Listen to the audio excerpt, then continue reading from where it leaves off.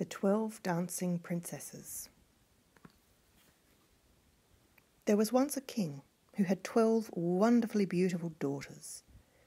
They slept together in one great room, in 12 beds, all in a row, and every evening the king locked them in.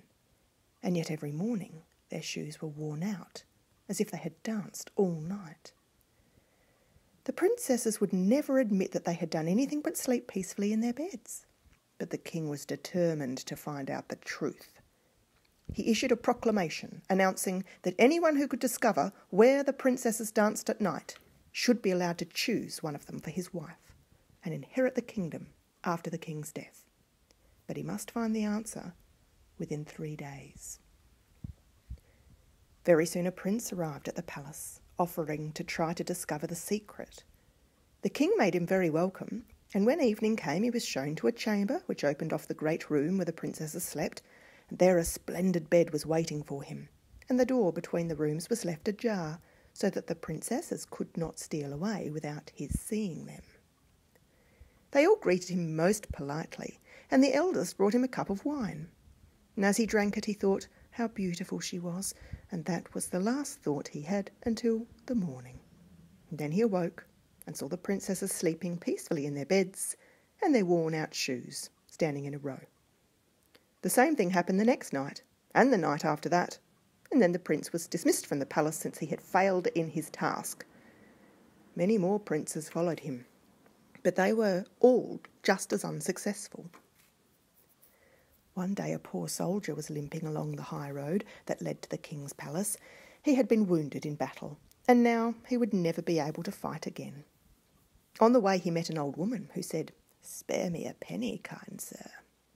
"Here's a penny and welcome," said the soldier, "but it's all I can spare, for I've only 6 pennies left in the world." "Where are you going then?" asked the old woman. "Well, I hardly know myself," said the soldier. "I suppose I must go to the city and beg my bread. That's what happens to old soldiers." But seeing the old woman look sad, he went on, "Don't worry about me, grandmother. Perhaps I shall have a stroke of luck. Suppose I find out how the princesses wear out their shoes, then I'll become king and have a wife into the bargain." "Well, that's not so difficult," said the old woman unexpectedly. "Only you must be sure not to drink the wine they offer you when you go to bed. Pretend to drink it, and then pretend to fall asleep. Here, take this cloak." And she took a short, shabby cloak out of her bundle and handed it to him. "It doesn't look much," she said, "but it will make you invisible. You can follow the princesses and find out where they go." The soldier thought the old woman must be quite mad, but he didn't want to hurt her feelings, so he thanked her politely and took the cloak. He went towards the city, but after an hour or so the wind sprang up and he started shivering. "Whew, may as well put the cloak to some use," he said, "shabby as it is." And he put it round his shoulders and stopped dead. He could no longer see himself. "Merciful heavens," he said, "it's true." He took off the cloak again, wrapped it up carefully in his bundle, and went on towards the city. The old woman must have been a witch, he thought, or a good fairy. Perhaps I could really find out where the princesses go to dance. So he went to the palace, and though he was so poor and shabby, he was made as welcome as any prince. And when night fell, he was led to the bedchamber, opening off the room where the princesses slept.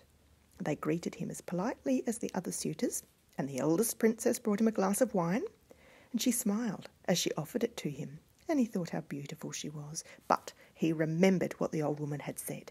He pretended to drink the wine, but really he let it run down under his chin. Oh, and very sticky it felt. Then he lay down on the bed and pretended to snore. The princesses laughed when they heard him, and then they took out their splendid gowns and dressed themselves for a ball. They were all in the highest spirits except the youngest. "I don't know why it is," she said. "I feel so worried and miserable. I'm sure some terrible misfortune is going to happen." "Don't be foolish, my darling," said the eldest princess. "Why are you always so timid? Remember how many princes have tried to guess our secret. This soldier, poor man, will be only too thankful for the chance of a good meal and a good sleep. He won't bother us." All the same, she came to the open door between the 2 rooms and looked at the soldier, who kept his eyes shut and snored harder than ever. The princess seemed satisfied, and she went back to her bed and tapped it. At once it sank down through the floor, and a trapdoor appeared where the bed had stood. The eldest princess opened it and led the way down a long staircase into the darkness. The princesses followed her in turn, and the soldier sprang up, put on his cloak, and followed them. Because he was lame, he found the stairs awkward, and once he stumbled and trod on the dress of the youngest princess, who was at the end of the line. She screamed, and the line stopped. "Someone trod on my dress," she cried, almost in tears. "Don't be so foolish, my darling," said the eldest princess. "How could there be anyone behind you? You must have caught your dress on a nail." The staircase went down, and at last the soldier saw a gleam of light. It led into a marvellous silver forest, where every leaf glittered and shimmered. "No one will believe this," thought the soldier. "I must have some evidence." And he broke off a silver twig. The tree gave a loud crack, and the youngest princess cried, "That sounded like a shot. What is wrong?" "Nothing is wrong, my darling," said the eldest princess. "Our princes are firing a salute to welcome us." They came to another forest, where the trees were of gold, and then to a third, where they were made of diamonds.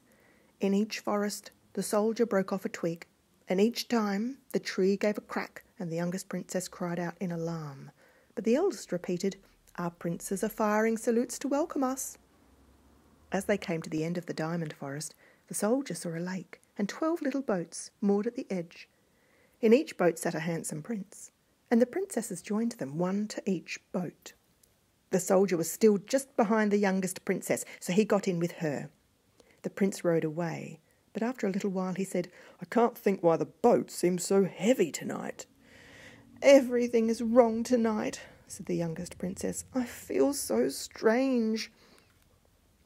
On the other side of the lake stood a splendid castle. Lights were blazing in every room, and drums and trumpets sounded as a fanfare as the princes rowed their boats to the shore. They led the princesses into the castle's splendid ballroom, and there they danced and danced. The soldier amused himself by sometimes joining in the dance and giving one or other of the princesses an unexpected twirl, but they were too excited to notice, except for the youngest princess, who looked very upset whenever it happened to her. Once she left the dance and picked up a cup of wine, but the soldier took it out of her hand and drank it off. The princess looked terrified, but her eldest sister came up and scolded her gently. "Don't be foolish, my darling. You imagined it." They danced till 2 in the morning, and by then their shoes were worn through. The princes rowed them back across the lake, and this time the soldier got into the same boat as the eldest princess and thought how beautiful she looked under the full moon. At the edge of the diamond forest, the princesses said goodbye and promised to come again the next night, and then they made their way sleepily back through the 3 forests. When they came to the stairs, the soldier hurried on so that he had time to take off his cloak and lie down on his bed before the princesses arrived.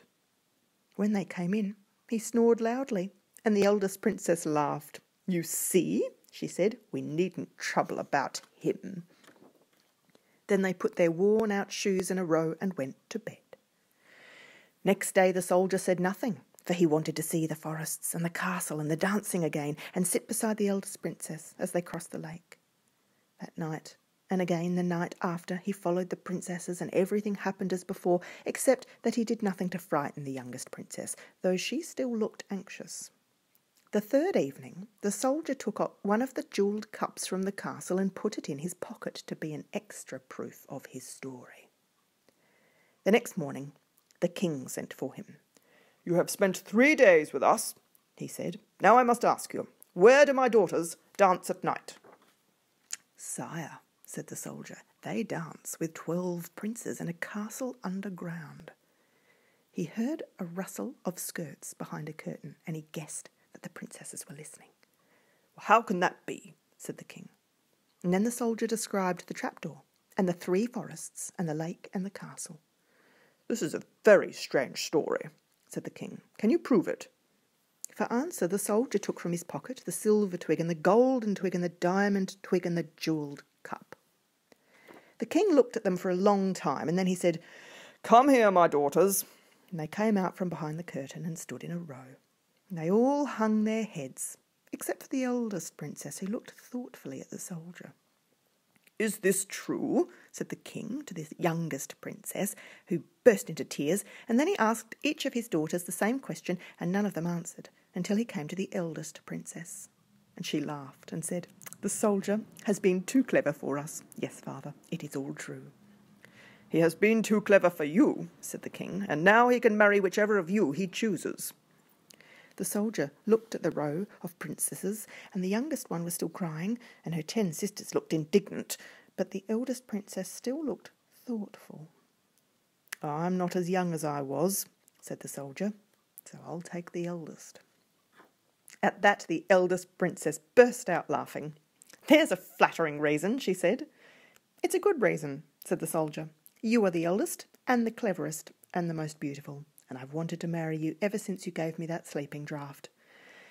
"I believe a witch helped you," said the eldest princess. "Or a good fairy," said the soldier. The wedding was celebrated the same day with great splendour. The 11 younger princesses were bridesmaids, and the soldier and the eldest princess lived happily together all their lives.